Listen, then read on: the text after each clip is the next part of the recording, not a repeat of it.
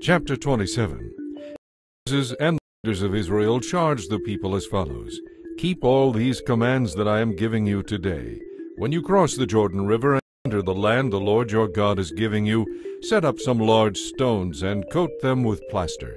Then write the terms of this law on them.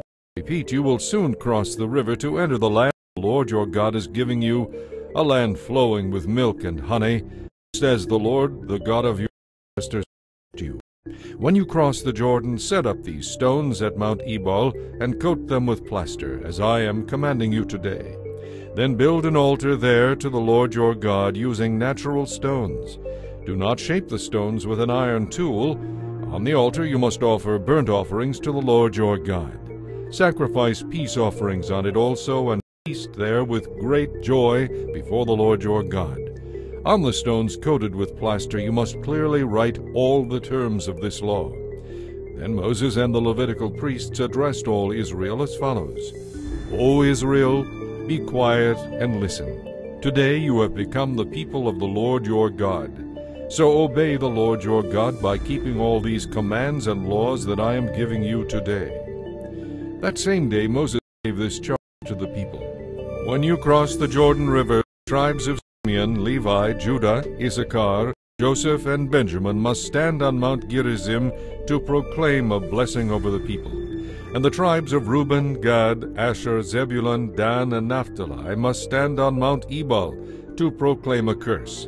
Then the Levites must shout to all the people of Israel, Cursed is anyone who carves or casts idols and secretly sets them up.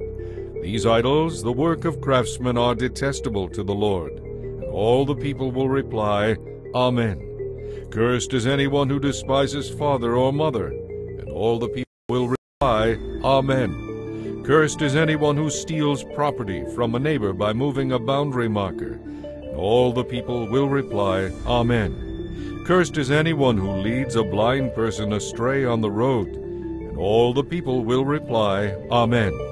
Cursed is anyone who is unjust to foreigners, orphans, and widows. All the people will reply, Amen. Cursed is anyone who has sexual intercourse with his father's wife, for he has violated his father. And all the people will reply, Amen.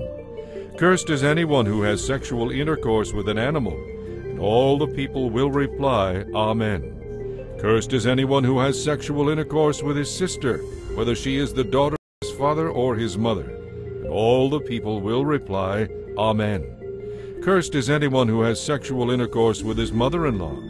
And all the people will reply, Amen. Cursed is anyone who kills another person in secret. And all the people will reply, Amen. Cursed is anyone who accepts payment to kill an innocent person. And all the people will reply, Amen. Cursed is anyone who does not affirm the terms of this law by obeying them. And all the people will reply, Amen.